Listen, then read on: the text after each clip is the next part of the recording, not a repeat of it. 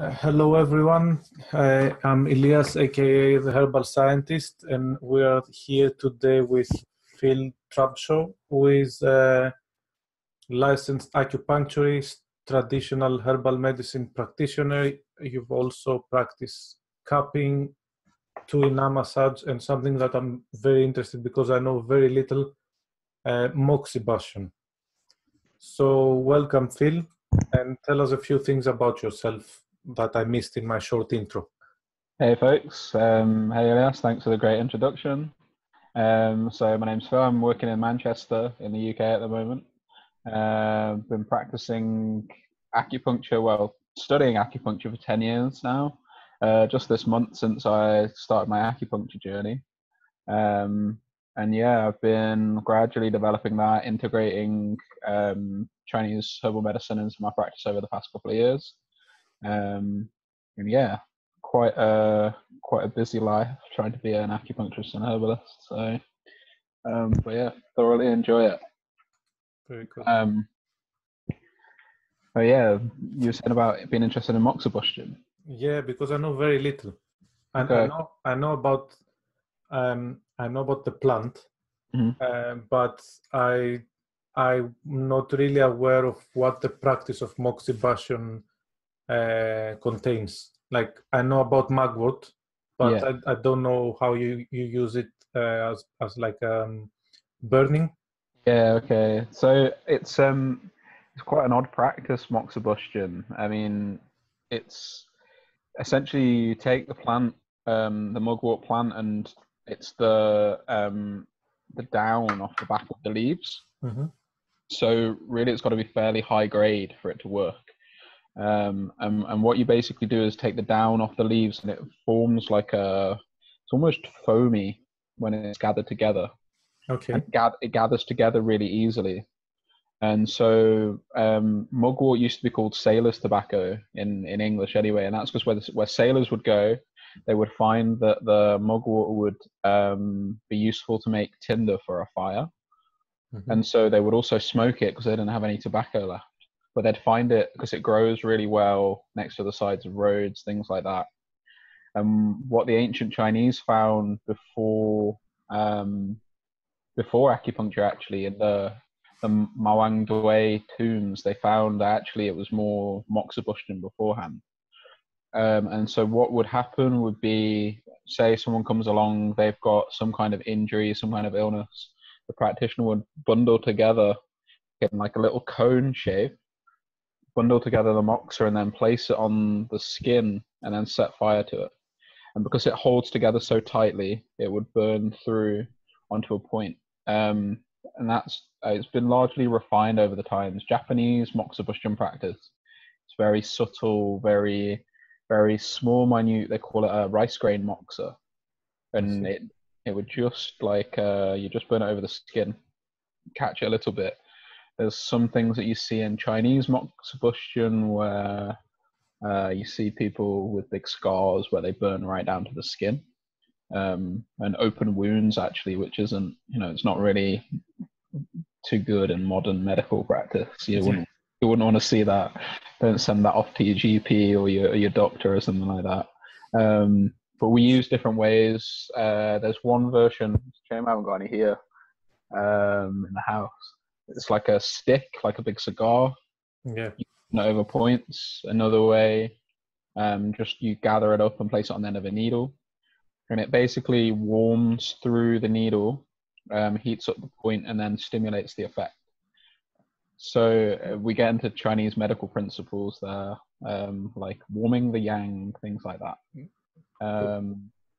If you're really interested, you should check out Mox Africa. Okay. It's an amazing charity over there in Africa that they're doing. I'll check it, and then we can get a link on the video description as well. Sure. So the next thing I want to ask you is how did you become interested in acupuncture in the first place? Was there a particular like trigger point in your life where you said, I don't want to be a superhero, I want to be kind of a superhero? Different kind of superhero. I was trained to be a chef actually. I traveled around Australia when I was 19. and then decided to come back to the UK to train to be a chef as a good way to travel. Mm-hmm. And I was doing that, and then realized it was kind of a thing to do till I decided what I really wanted to do. And then, my life was pretty chaotic. If you've ever met a chef, they tend to live quite chaotic lives. Yeah. And it wasn't really working out for me. And I started looking at different things and started reading some, I guess you'd say, spiritual books, things which are about, finding your purpose and finding what you're supposed to be doing. And then started reading this book called The Celestine Prophecy, which is a kind of an awful new age kind of hippie book I see. that I wouldn't advise anyone to read really, but it was quite life-changing for me. And what that talks about is how we understand the energetics of interactions between two people, between people and plants, between our life experiences and how they all come together. So I started sort of looking into these things for myself and started becoming aware of all these experiences when I was a kid. Like my favorite book as a kid was Lord of the Rings. And I remember my dad reading that to me as a kid, and he would, I remember specifically him talking about the character Aragorn, who was this nomad who wanders around. And then there's this one part in the book where Frodo gets stabbed, and Aragorn sends Samwise Gamgee off to pick up this herb called Kingsfoil. Yeah. Puts it on the wound. And that was like this moment I remember as a kid just thinking that was really fascinating. And then other things, like my granddad had been a medic in the Second World War, and he used to pick comfrey in the garden. So if someone had an injury, comfrey in English is called, one of the folk names for it is bone nip or nip bone. So it's used for fixing breakages and wounds that way. And I was really close to him. And then, so all of these things, when I was a teenager, I was really into martial arts and Bruce Lee movies. And then through that, and a friend of mine who we used to just mess around in the garden doing different martial arts stuff, found out about Dit Da Jiao, which is a herbal formula used for treating trauma. The martial art, like kung fu guys, will use on their hands to heal their hands quicker. Mm-hmm. And so all of that tied together, and just was doing this meditation, read this part of this book, The Celestine Prophecy, was doing this meditation one day, and this word just popped up in my head of acupuncture. And I looked online. There was a course like in Manchester at the University of Salford, and signed up. 2-3 weeks later, 4 weeks later, I was at uni, like starting the course. It was like a life. You were very determined. Yeah, it was one of those crazy moments in life, It's when you actually find like something that you wouldn't consider as work. Mm-hmm. So, something that you enjoy doing and you can simultaneously make an income out of. Yeah, exactly. It's I guess you call it a vocation rather than a job. And there's some passion behind it, and it's really inspiring to get up every day and go and do that. So, yeah. And so if someone wants to find out more about acupuncture, what resources would you recommend? Whether that's a website or a book or even podcast? Yeah. So, I mean, there's some info on my website. If they want to check out my site, that's www.philiptrubshaw.com. Okay. And that's just intro to some of the things that I do. For in the UK at least, we have the British Acupuncture Council. And now acupuncture in the UK is well regulated. We've got pretty much, some of the top standards in Europe. And it's what's the website for that? www.acupuncture.org.uk. But I'm not sure sort of across Europe. There are a few European conglomerate organizations that look over sort of acupuncture practice across Europe, who are trying to standardize the practice so that acupuncture has got the same standards everywhere. I'd have to look into that to find out an email address. Yeah, I'll put the link for the British Acupuncture site and yours, because I saw you're also blogging about several things. Yeah, So I'm it would doing. be interesting for people to read. Yeah, a few things that I'm sort of looking at the moment. Some men's health things, diet, seasonal eating, and lifestyle habits are coming up as well. You're saying about if people wanted to read more about acupuncture too. If someone wanted to know the very basics, the best book is called "The Web That Has No Weaver." Mm-hmm. That's by a guy called Ted Kapchuk, who was Okay. he was one of the first guys to go over from the West once the I think it was called the Red Curtain or something like that, or the Iron Curtain came up in China. Yeah, I see. So, Interesting. so yeah, we can put a link up to that as well if people want to read that. So you're interested in traditional Chinese medicine started over 10 years ago, you said? Like, yeah. So you did the course in traditional Chinese medicine as well? So the way that acupuncture works, because the system of acupuncture I practice is traditional Chinese medicine acupuncture. All right. So what happens when you enroll in a TCM acupuncture course here in the UK is that you get the basic framework of the medical system. And That's that, great. yeah, and then on top of learning Western medicine as well. But then that same system applies to the Chinese herbal medicine as well. Mm-hmm. So acupuncture theory and Chinese herbal medicine, traditional Chinese medicine theory, they all tie together. So it's that's why it's so good, because you're just kind of adding and building to the skill set as you go forward, really. That's a great thing about England. I mean, it's good that they've regulated it, because that way it's easier for people to find reliable sources of education on such matters. It's not the same in Greece. Not really. A lot of things, a lot of practices are not recognized by the state. Mm-hmm. So you can find independent private schools to do it.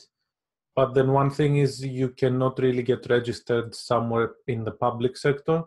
And the other thing is you really need to look which ones are reliable, so that you know that your teachers are actually qualified. You need to do a lot of research, because there is no public credibility, with that. Mm-hmm. But it's great about England. So Yeah. I find it fascinating to read books on herbal medicine in general. So do you have any book recommendations regarding TCM? The best place to go really is you've got this Chen and Chen, which is the basic materia medica and formulas and strategy books. If you really wanted to look at the way that the herbs are used, Mm-hmm. but you've got that and the combination of that and pharmacology. It'll approach the herbs from both sides, so you would understand sort of from your own background in more sort of medical science based. So Chen and Chen would be, you have the materia medica and then you have the formulas and strategies. Mm-hmm. Chen and Chen are the authors. Yeah. And they're probably two of the easiest ones to access in terms of the way that the herbs are perceived, and then how they're combined together into formulas for specific illnesses. If you wanted to learn more theory, if you wanted to know more about sort of the backgrounds of TCM theory, then Giovanni Mascioscia. Okay. He's kind of he was the kind of force behind a lot of the translations and a lot of the textbooks that are used in colleges in the West now. I see.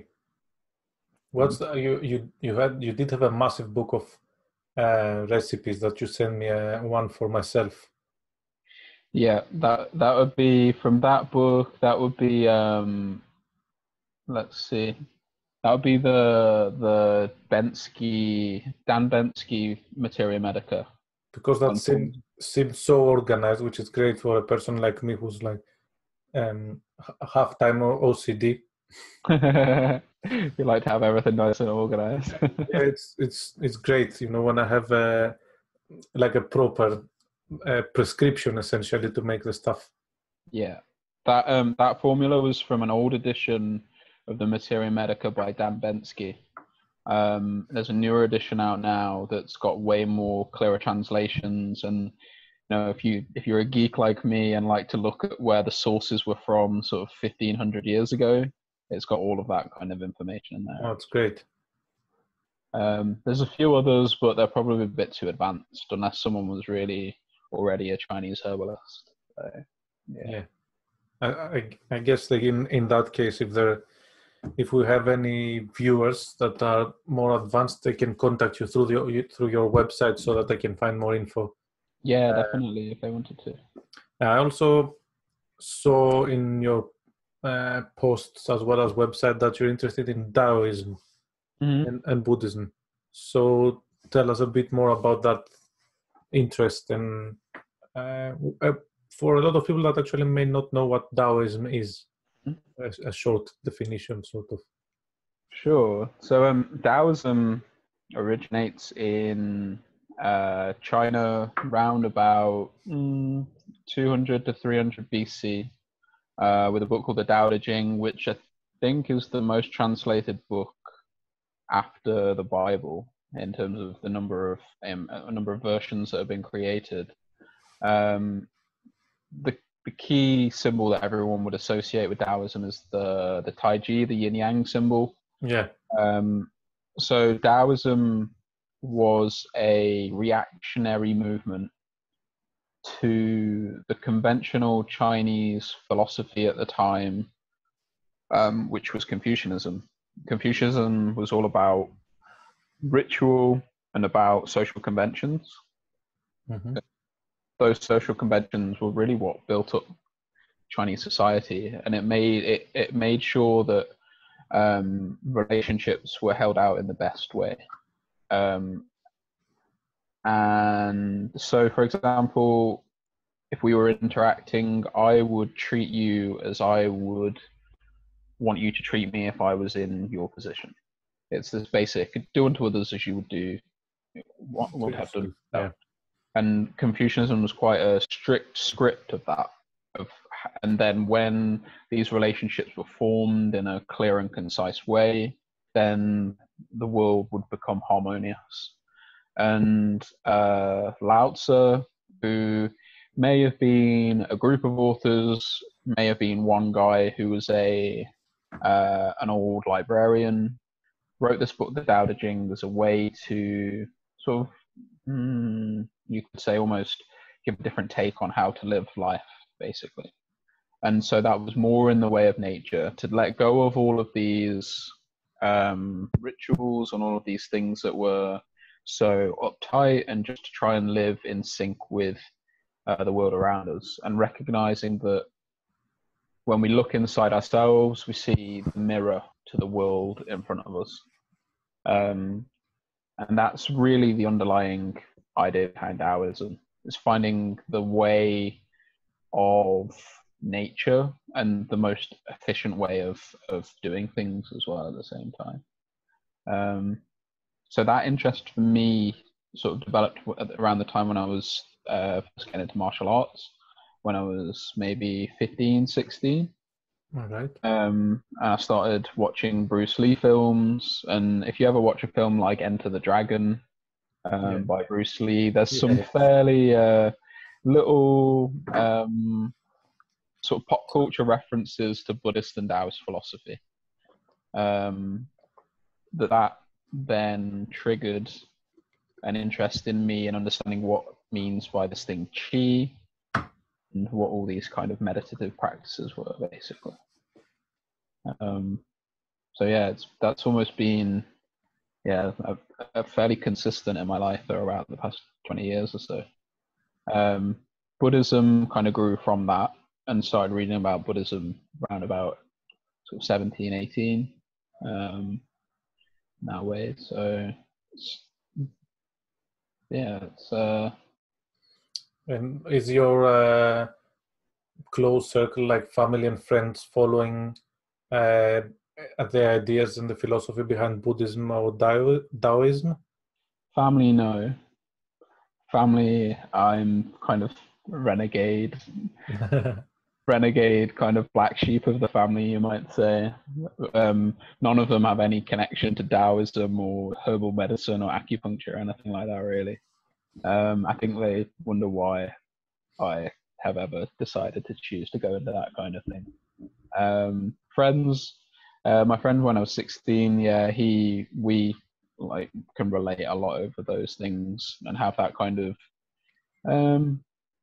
yeah, sort of that understanding from a deeper connection of what Taoism and Buddhism might say. And I've got some friends now, either from different social circles, who can appreciate what Taoism and Buddhism are all about, and the acupuncture world as well, because acupuncture is basically based on Taoism. Yeah, I see. But, yeah, so yeah, there's no shortage of people who are into Taoism and Buddhism in my life. I guess you make new circles once you're into things. I mean, especially with, either going to a particular center, like a Buddhist center, or now social media nowadays, you meet new people. Yeah, it's very easy to connect with people through those things. Because I remember I happened to live next to Brighton Buddhist Center for 3 years. Yeah. We moved on the same street, so I said I'll check it out, and then I found out they have a 2-month, 8-week meditation course. Yeah. I said sure, I'll join, and then there was kind of a new circle of acquaintances, that some turned into friends through the center, because when you meet someone on the street, they wouldn't be it wouldn't be the first thing they mention that they're Buddhist or that they practice meditation. So it's hard to know. Yeah. I mean, it could be your baker, in the corner shop. Could be, your taxi driver. So they don't discuss that thing openly because a lot of people feel that they may be judged. But then you create new circles. Yeah, there's even a phrase in one of the Buddhist scriptures about if you see the Buddha walking down the street, kill him. So people probably keep it quiet for that reason. Yeah, exactly. And there's these small little doors open, don't they, all the time? You find yourself in places like, I guess, how we were introduced through Yanis. Like there's infinite connections that you can find through people.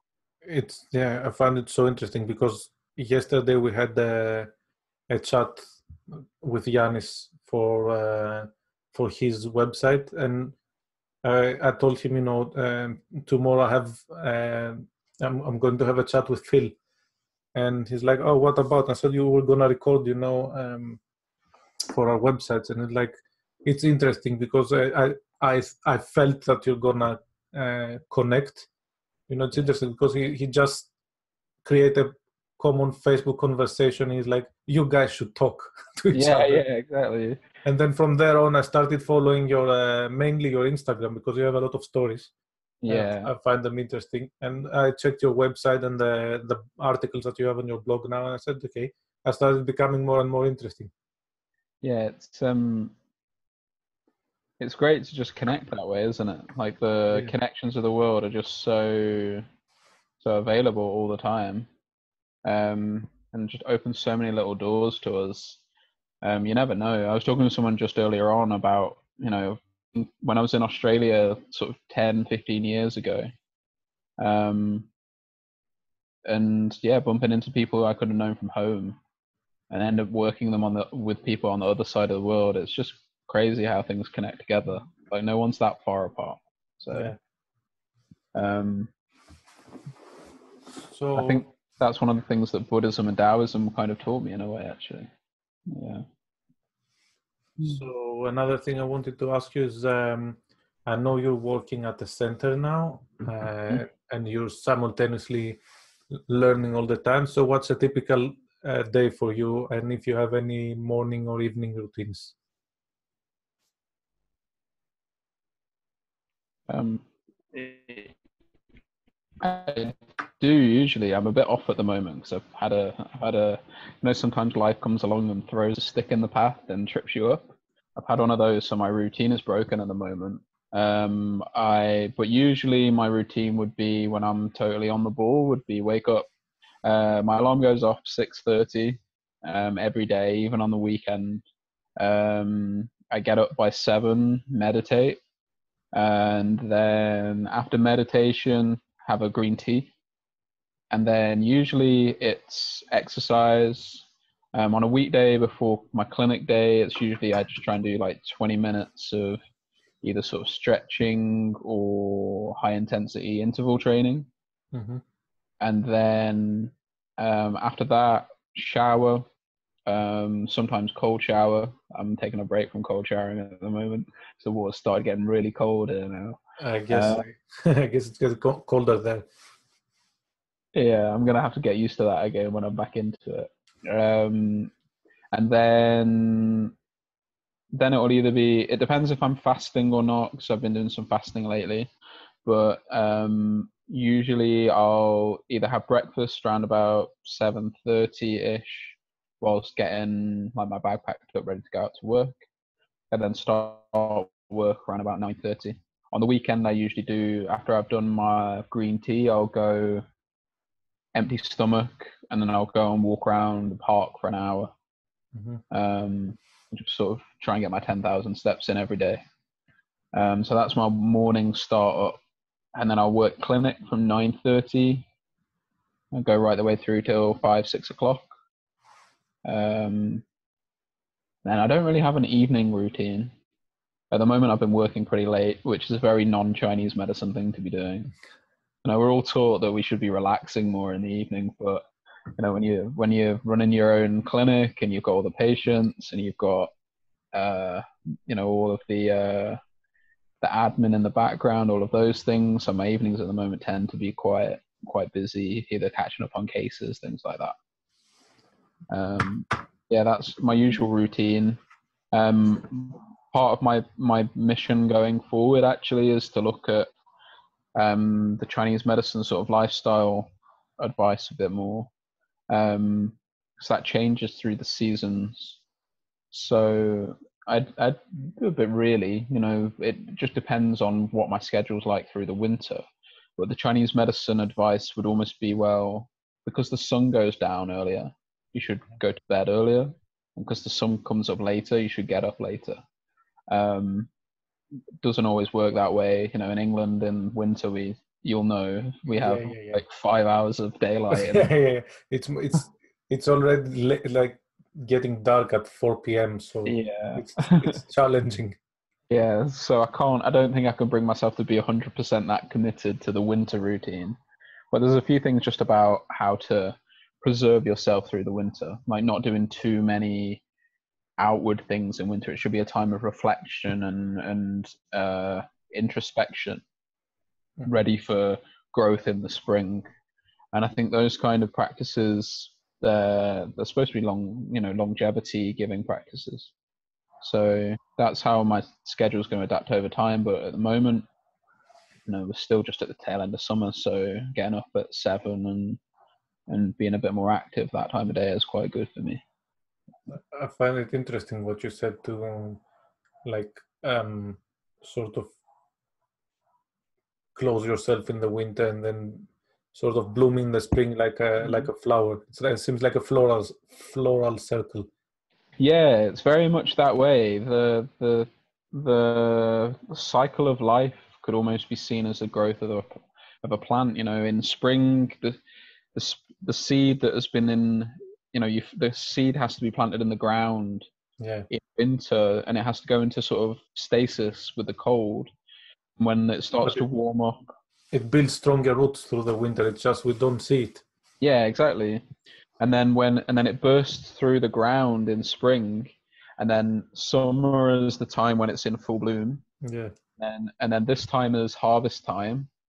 And then we have autumn where the leaves fall, and then winter, and the cycle repeats. And that's the life cycle in Chinese medicine on a day-to-day basis, and on a yearly basis, and on a lifetime. That's very interesting. I had never thought of the equivalency.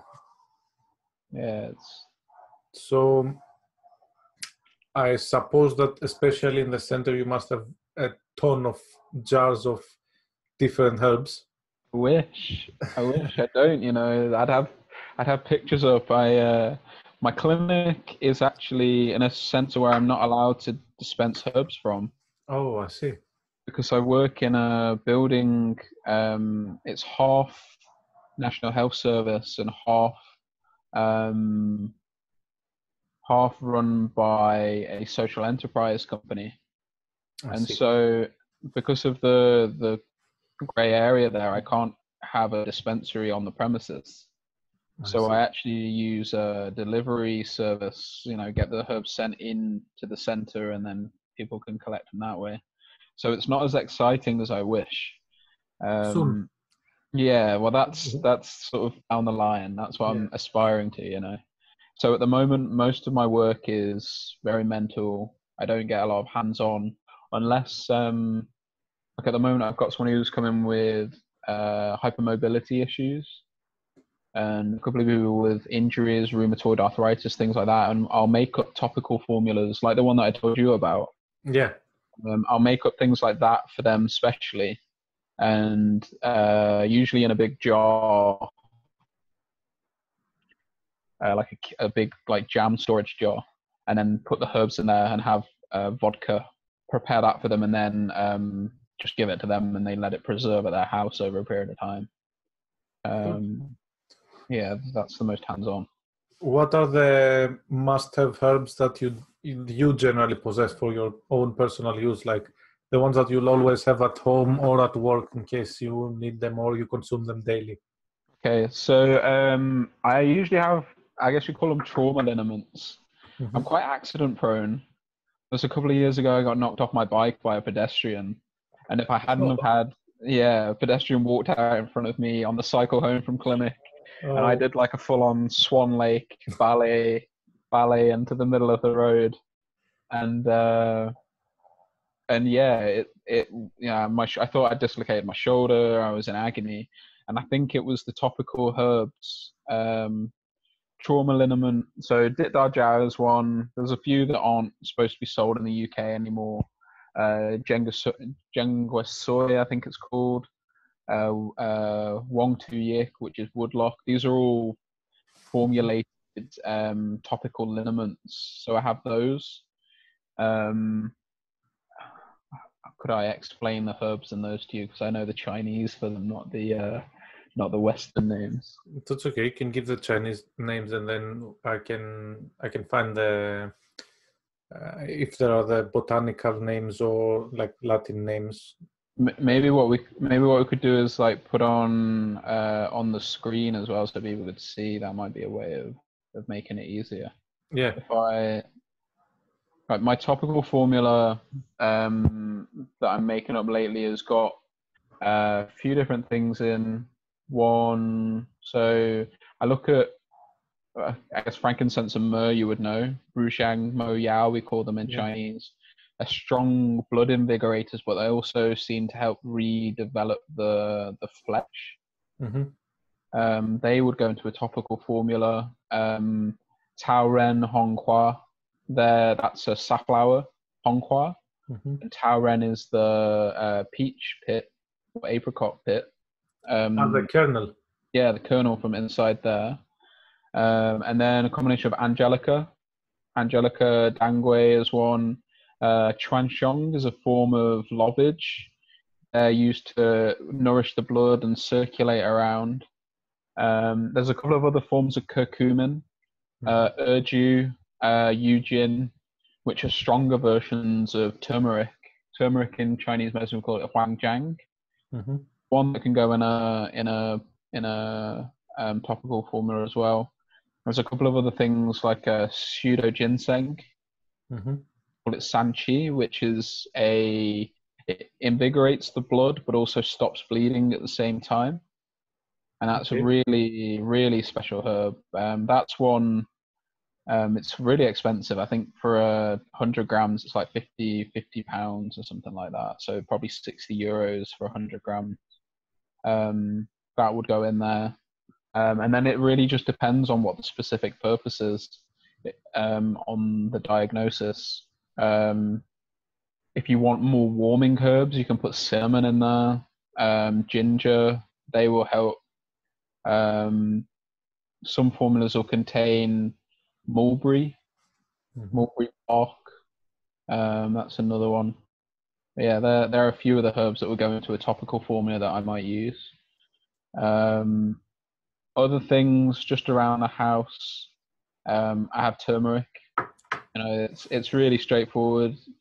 It's good for pain. It's good for, you know, you can put it into food. Cinnamon as well. I've actually just got my foot soaking in some Epsom salts right now. Yeah.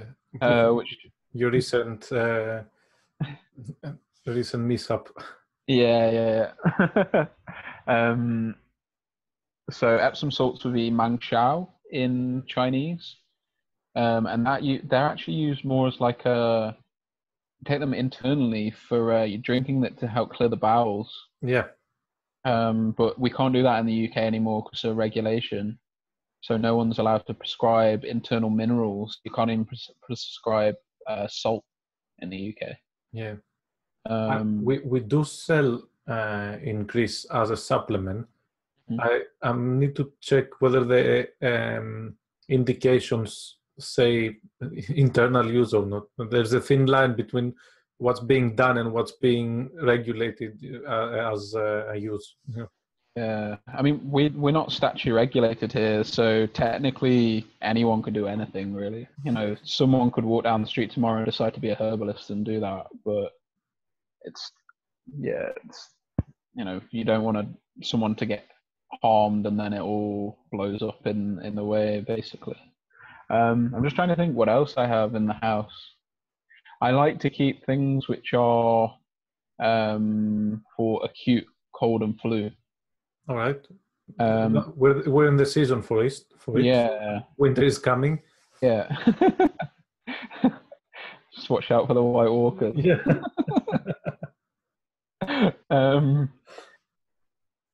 So there's a couple of things I have. Basically, there's one that I get from a local supermarket, which is lime flower tea, with mint, which I just start taking. If I start to get a sore throat, I'll start drinking that.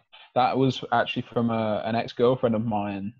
Her mom's Turkish and used to recommend that all the time. So I just picked that up from them. From a Chinese perspective, I tend to have a formula around called Yin Chao San. Yin Chao San is it's a formula used for clearing toxic heat from the respiratory system, and it's got honeysuckle and forsythia, the two main herbs in that. For one, Jinyan Hua, honeysuckle flower, and the other one Lian Chao. So if I get really bad with a cold, I don't tend to, but if I do, I've got that on standby. We're in conference season. The last time I got a really bad cold was this time last year. We've got conference this weekend for the British Acupuncture Council. And on the day it started, I started coming down with this really, really bad. I could feel it in my throat sore, and I thought, I'm going to just have terrible man flu. So I got lots of vitamin C, lime flower tea. I arrived at the conference and there was one of the suppliers there, and they usually have these little packets of the formulas that they give away for free to people to try, and managed to track down the Sangju Yin formula. Sangju is a form of mulberry. See, a mulberry twig. So I managed to get some of this, take as much as I can in one go. So you can hire on your own supply. Yeah, basically. And then managed to actually sweat this whole cold out overnight. And yeah, gave it to everyone else, and they didn't know how to get rid.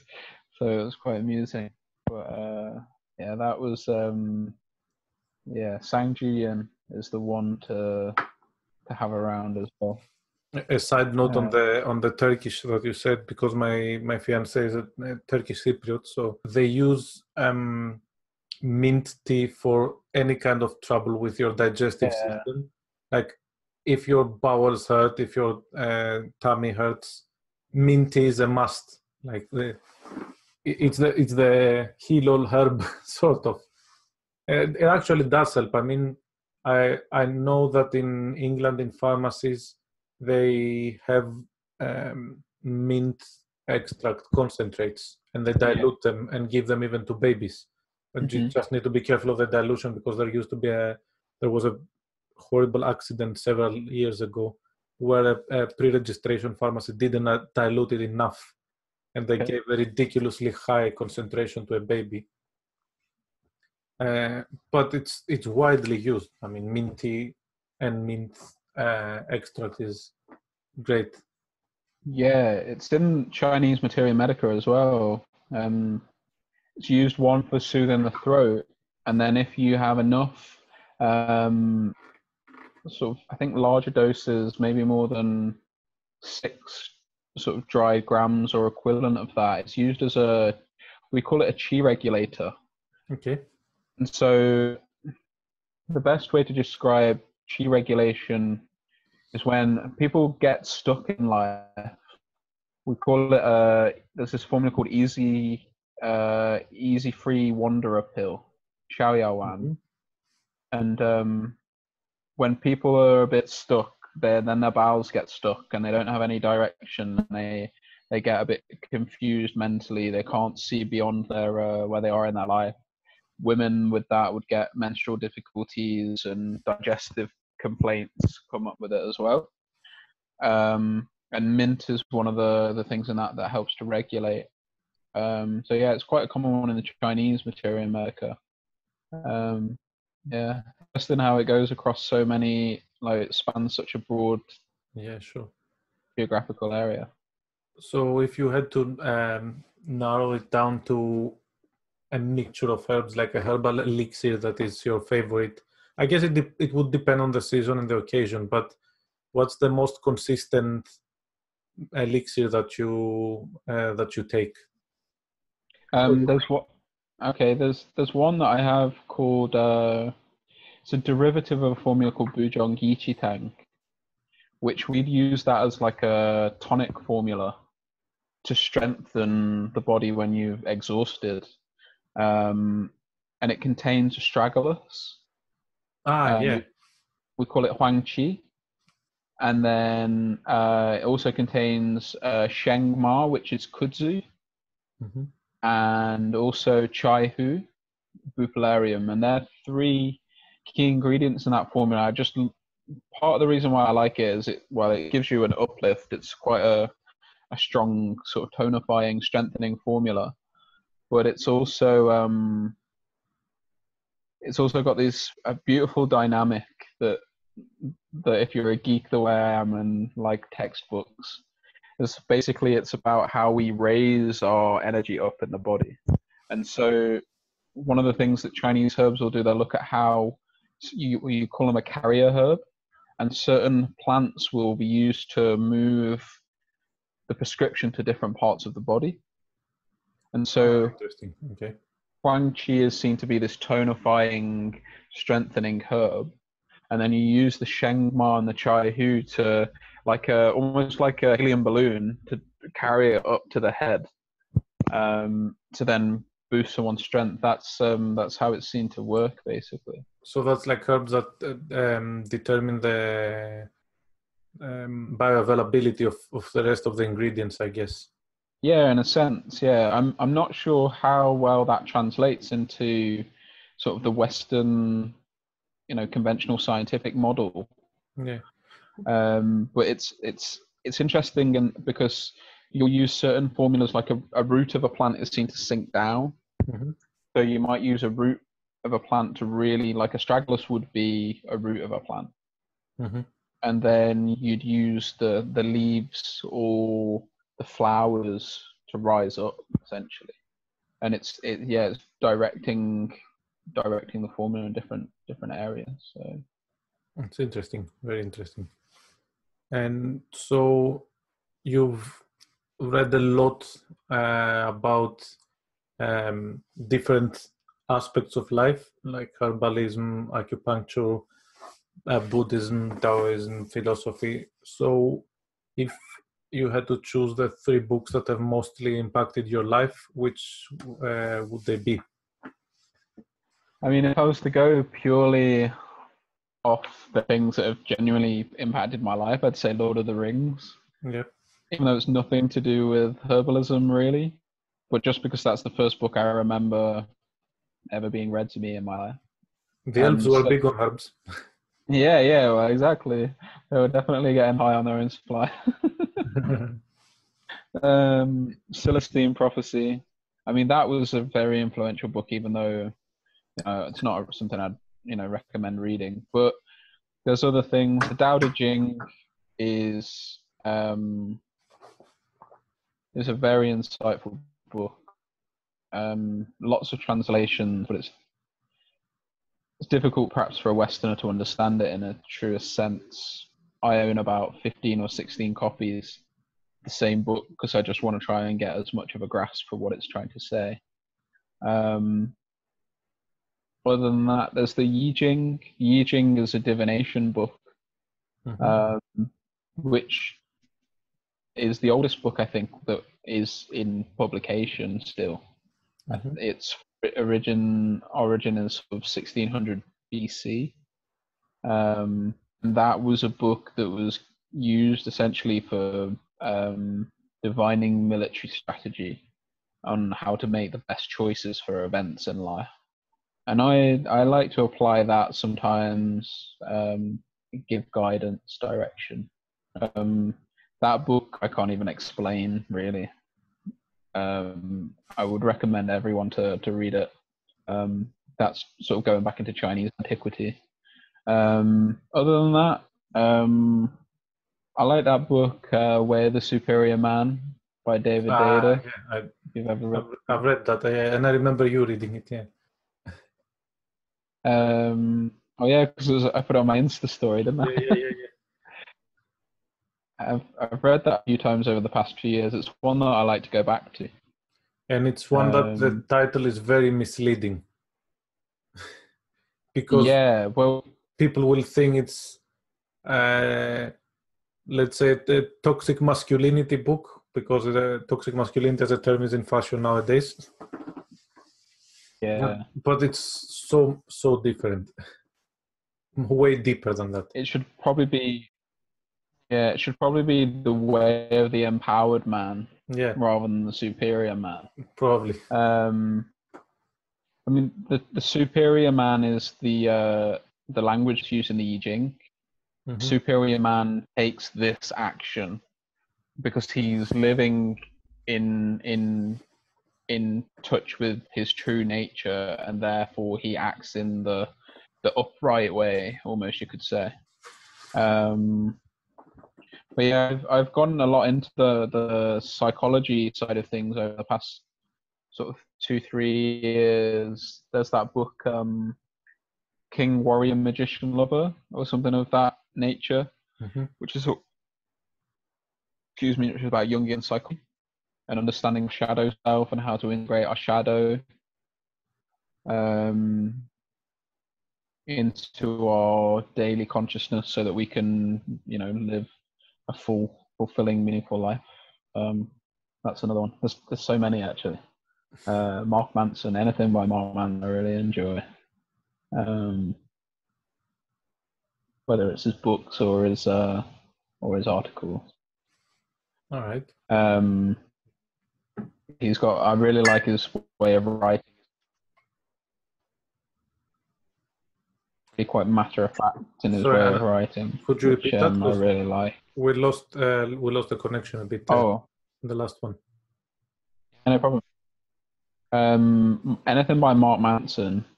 He wrote that book Models, which is about sort of the men's dating world, which gives a really interesting perspective on how to live your purpose and how to live true to yourself.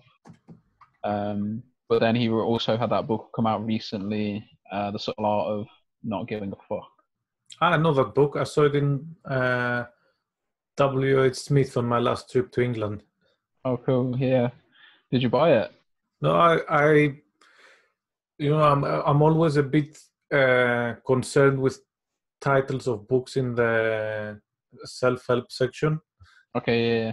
Well, I don't even like the term self-help section. I think it's self-enhancement or improving, not help. Yeah. It Or self-development. yeah, it sounds a bit like you're in despair with the self-help. But yeah, the title was very, interesting. But yeah, did you read it? So this one. Yeah. I read it a few months back now, and the concept I took most from it was how to. One of the problems why we feel like we don't succeed in life is because we set ourselves inappropriate measures for success, Mm-hmm. given our circumstances. And the way to measure success is by giving yourself good measure. So, for me, in terms of my herbal dispensary, I can't see 500 people a week like someone could in China, because Yeah. I work on my own. There's finite resources that I have, and I need to sleep at some point. So I can't really measure my successes by those standards. But on a day-to-day basis, on a week-by-week basis, I'm seeing as much people as I can and doing the best job that I can. Then I can measure my success that way far more accurately. And there's ways in which you can always set yourself up to failing by almost building yourself barriers that are too tall. And that's one of the key concepts I found in that book.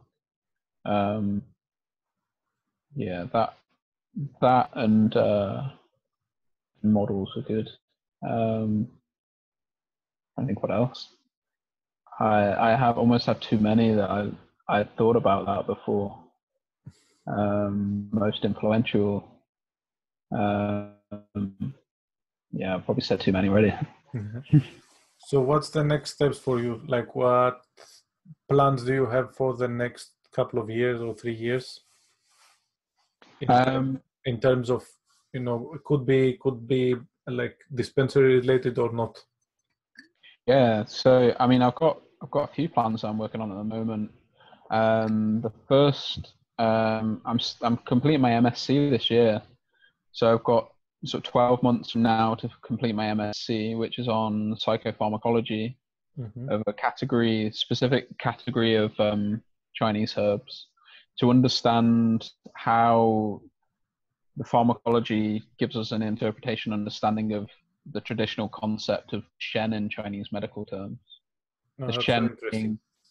the Shen being the spirit, or that which animates us. We could get into very philosophical terms, the anima and the animus and all of these kind of Jungian terms as well. That's one of my interests. So that's going to be a big part of my life over the next 12 months. And then I'm currently just working on business development. I'm getting more into this digital marketing world at the moment. Started reading that book. Actually, that's another book I've been reading lately, Crush It by Gary Vaynerchuk. Yeah. Just living your passion and how to turn that into earning a living. So following that a bit at the moment and trying to build my practice up, to get to the point where I'm fully booked a month in advance, essentially. Yeah. And then going forward, I've got an idea about a new dispensary, finding my own place with collaborators somewhere, probably in Manchester. And then I've got a couple of ideas about how to start making the lives of new graduates easier when they've just come out of the acupuncture college world, and how to give more opportunities to new graduates, basically. That's sort of a long-term aim anyway.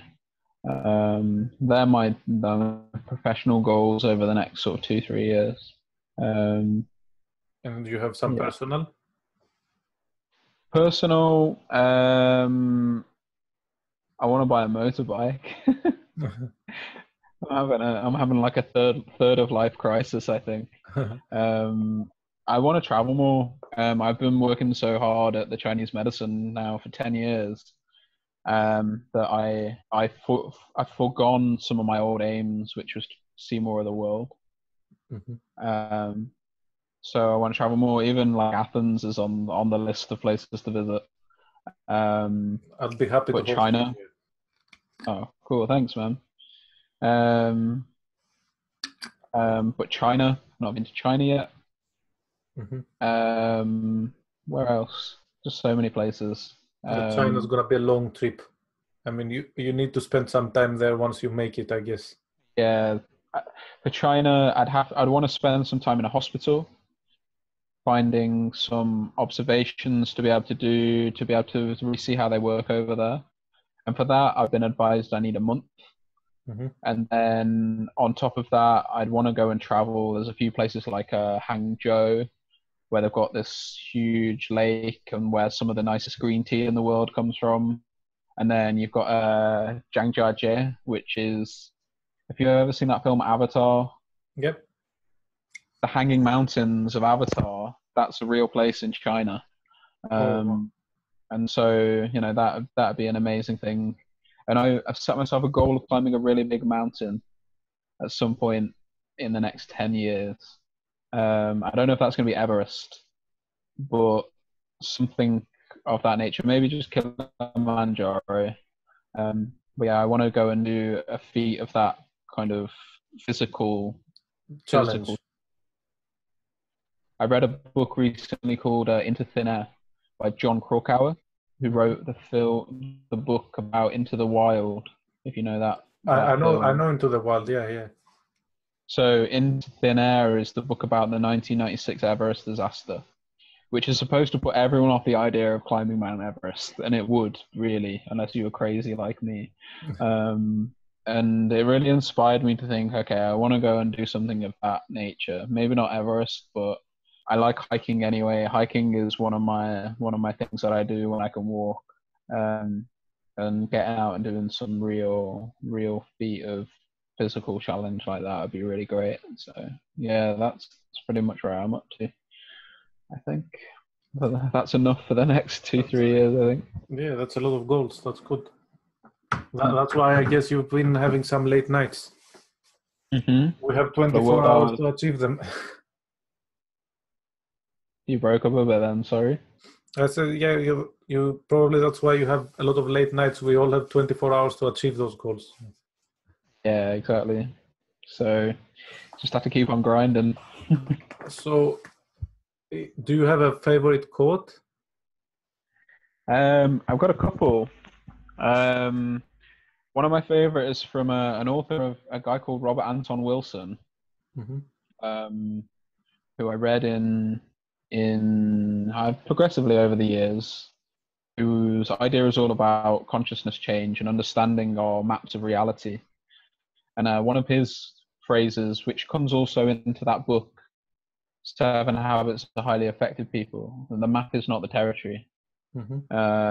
And just that helps me to think about how everything is just, that I've got a roadmap, and there's always a new roadmap that you can, fine tune the map to make everything better, and keep adapting everything.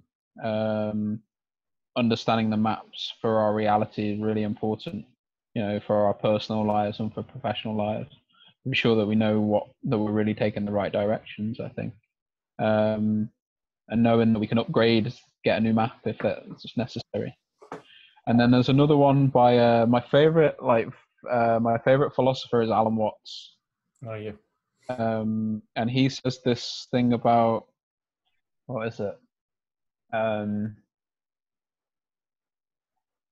Everything you see in the world around you is how you feel inside your head. And it's about how our perceptions create our reality, really. And yeah, that's one thing that helps keep me going, when the nights are dark and cold, like knowing that you can choose anytime you want to think in the way that you want, and that will make an impression on the world. and that will influence every action that we have to take. Yeah, definitely, because the psyche is such a big part of life. Mm-hmm. Like Yeah. our mental state affects our life so much more than we generally are taught to think. Yeah, definitely. Like It's you can, as you said with the cold, you can choose to shiver out in the cold, or you can sort of embrace it and say, okay, I'm heading home. I'm heading to a warm place. It just few more minutes, and then I can handle that. It's not that bad. Otherwise, you can be like complaining and thinking, "Oh my God, why did I step out of home today?" and like that. yeah, The temperature is the same. Your perception changes. exactly. It's like I have this decision that I've made in my life, which is anything that happens, I'll make the best of it, whatever it is. Like even like this past week, past few weeks, where I've had this health problem. Yeah. And so, well, how do I turn that around? I've actually turned that around, that I'm now eating, like I was healthy before. I ate really healthy, Mm-hmm. but I've just upgraded my health like an extra bit that I didn't think I needed to, but yeah, I'm even healthier now. And it's taught me a lot actually about things that ways I've been choosing to live my life that needed to be upgraded. And yeah, so it's actually turning that into a better experience. Learning experience. Yeah, it's great. You chose to enhance yourself rather than take yourself down with a Yeah, exactly. health issue. It's been a great chat, and I would like to ask you, where could people find more about you? You mentioned your website, which is www.philiptrubshaw. Is the full name? Yeah, philiptrubshaw.com. That's my website. And then go on, sorry. And then you've got a page on Facebook. Yeah, there's the Facebook business page, which is just facebook.com/Philip Trubshaw. Mm-hmm. And then I've got my Instagram page, which is a bit more personal, less business. People want to see what I'm up to on a Friday afternoon on the way home from work. That's if they're interested in that. That's Phil Trubshaw _Acu. Mm-hmm. And on Twitter, it's Phil Trubshaw, I think _Ac. Wouldn't be Acu on Twitter. But yeah, they're all places they can find me for my regular updates and everything. I do recommend people to follow you on Instagram, apart from the other social media as well, because I like your stories. Cool, thanks then. I'll keep them going. Especially those morning walks in the park.